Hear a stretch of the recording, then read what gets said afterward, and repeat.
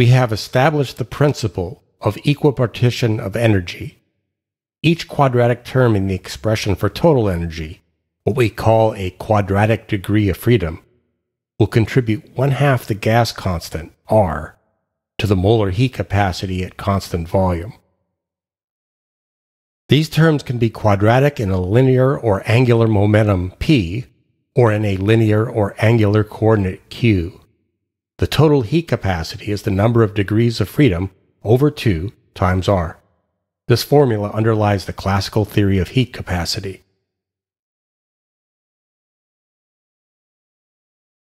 Let's apply this theory to diatomic molecules.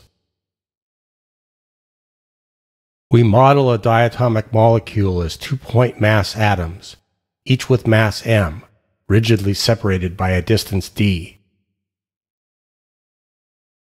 For simplicity, we only consider the case in which both atoms are the same element. Then the center of mass is at the center of this dumbbell shape. The molecule's center of mass can translate with velocity Vj along any spatial dimension, with j equal to 1, 2, or 3. This contributes 1/2 2mVj squared to the total energy. In addition, the molecule can rotate about its center of mass with angular velocity omega j, where j equals 1, 2, or 3, corresponds to one of the body's 3 so-called principal axes of inertia. This contributes 1/2 ij omega j squared to the total energy, with ij the jth moment of inertia.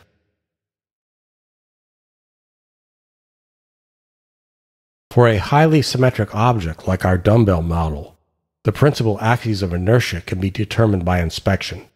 They are shown here as red, green, and blue cylinders. One rotational mode is about the red axis.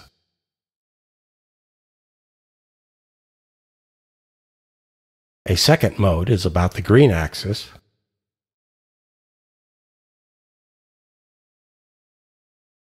And a third mode is about the blue axis.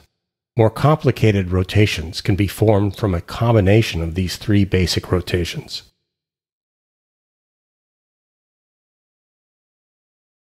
For point masses m separated by distance d, the moment of inertia for rotation perpendicular to the molecule's central axis, the red and green axes in the previous video, is 1/4 md squared. For rotation about the central axis, the blue axis in the previous video, the moment of inertia is 0 because all mass lies on the axis itself. Therefore, there can be no kinetic energy associated with this third rotational mode. The result is that our rigid diatomic molecule model has 5 degrees of freedom, 3 translational and 2 rotational.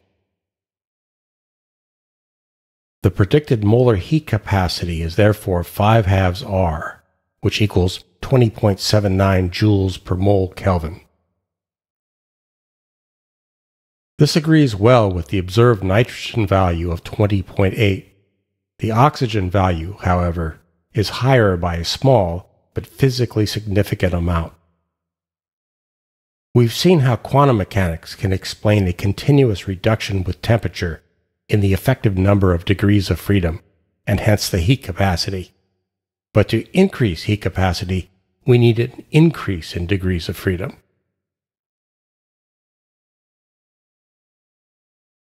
We can increase the degrees of freedom by taking molecular vibration into account. Molecules are not rigid bodies. Instead, the atoms are held together by chemical bonds, which can be stretched and compressed about their equilibrium length. This motivates us to model the diatomic molecule as 2 masses connected by a spring.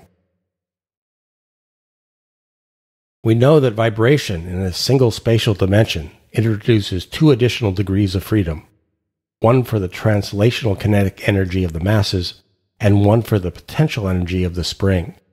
So our total number of degrees of freedom is now 7.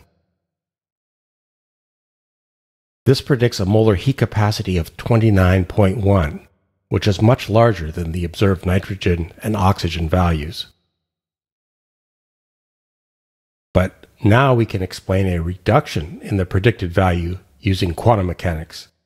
At room temperature, the additional 2 degrees of vibrational freedom might be completely frozen for nitrogen and almost, but not completely, for oxygen. Following the Einstein model, let's define the vibrational temperature of a vibrational mode with frequency nu as h nu over k.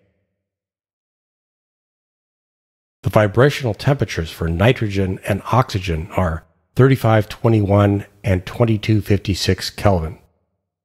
Note that using a simple spring to model a chemical bond is an approximation that glosses over the complexity of real bonds. But for our purposes, it's a good one.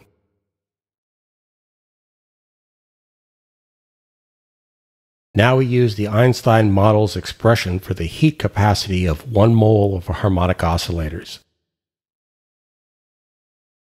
Evaluating this contribution at room temperature. For nitrogen, we find 0.01 joules per mole Kelvin. Adding this to the rigid body value 20.79, we get 20.80, which matches the observed value of 20.8. For oxygen, we find 0.25. Adding this to 20.79, we obtain 21.04, very close to the observed value of 21.1.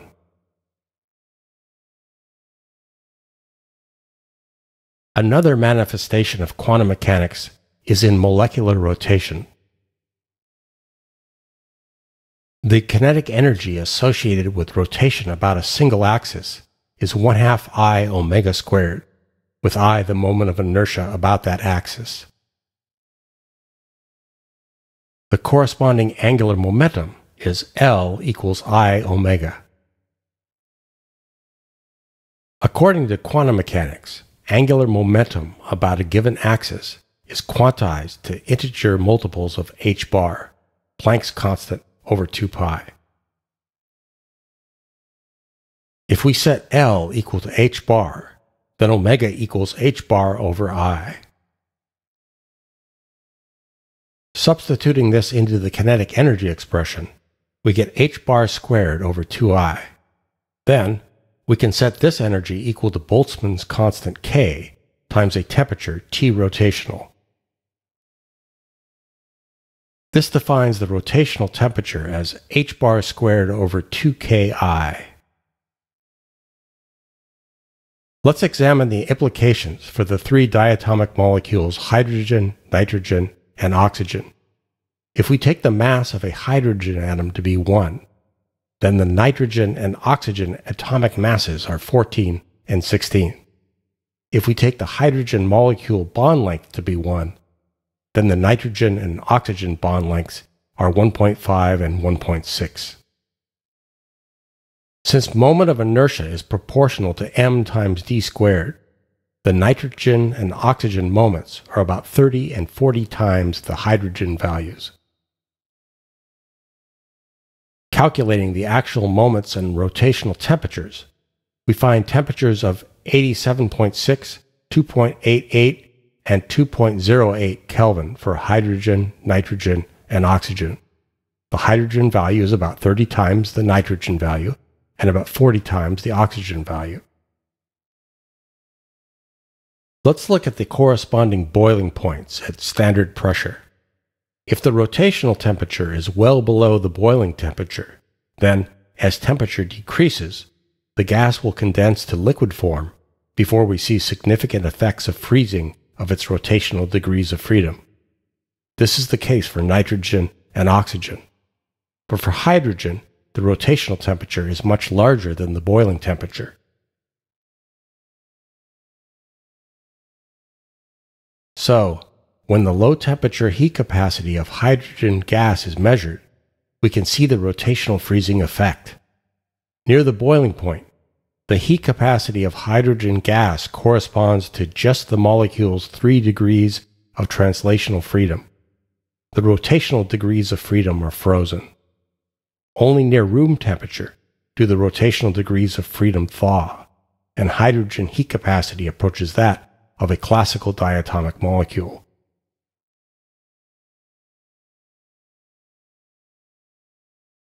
We now have enough theory to sketch out, conceptually, the behavior of diatomic gas molar heat capacity at constant volume with respect to temperature.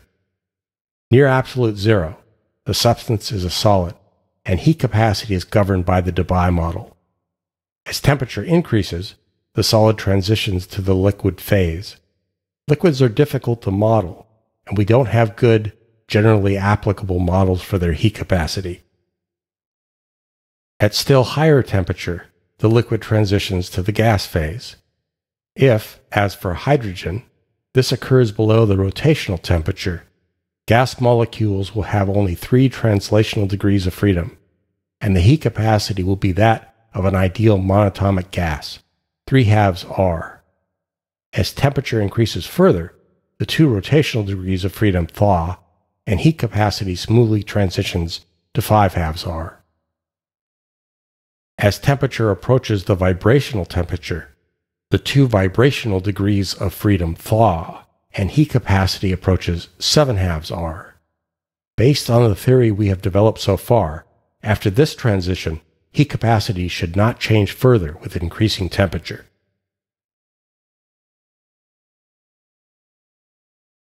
Let's compare the behavior of hydrogen gas to our model. Near its boiling point, heat capacity divided by R is 3/2. As temperature increases, this smoothly increases to 5/2 and levels out. As temperature increases further, it smoothly increases to 7/2. So far, the behavior agrees with our theory. But at even higher temperature, heat capacity does not level out at the 7/2 value. Instead, it continues to increase. We do not yet have an explanation for this, but we will revisit the phenomenon later.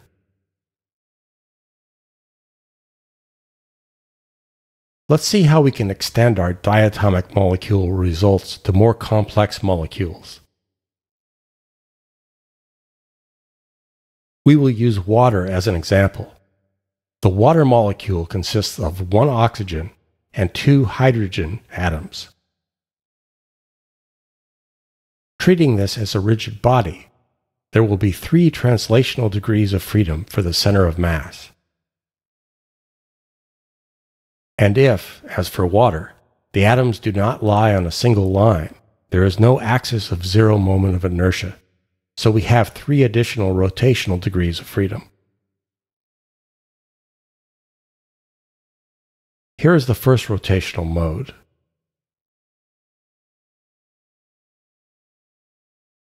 The second,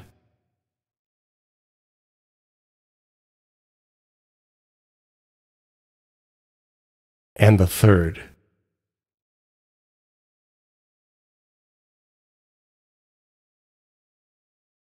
For vibration, we can reason as follows.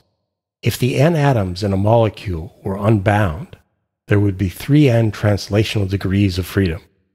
We've already associated 3 degrees of freedom with translation of the center of mass, and 3 degrees of freedom with rotation about the center of mass.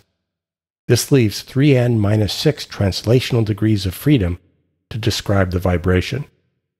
Each of these will have an associated potential degree of freedom also. Here's one vibrational mode called the symmetric mode. Here's the asymmetric mode.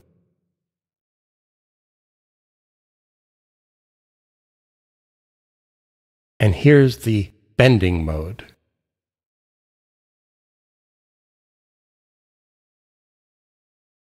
For water vapor, the quadratic degrees of freedom are 3 translation and 3 rotation of and about the center of mass, and 6 of vibration, for a total of 12. So classical physics predicts a molar heat capacity of 12 over 2 equals 6 times R. However, the observed value near the boiling point of water is only about 3R. But we know how to explain this, as due to the 6 vibrational degrees of freedom being frozen out.